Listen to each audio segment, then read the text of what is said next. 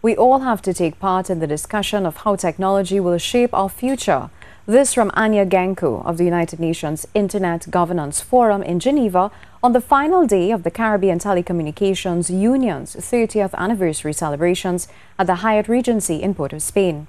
Speaking via video conference today during the Caribbean Internet Governance Forum, she said communication systems have been transformed by digitalization, which have brought humanitarian issues, concerns surrounding socialization and safety to the forefront.